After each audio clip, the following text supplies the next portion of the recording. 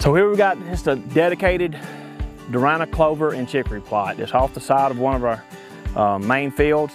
So in the past, we've done some videos with the Vail equipment, doing some grinding, some cleaning up, trying to create little wildlife openings. And as you can see, this is about the only flat spot on this piece of property. There's a few spots like this around that we're going to do some other stuff with as well.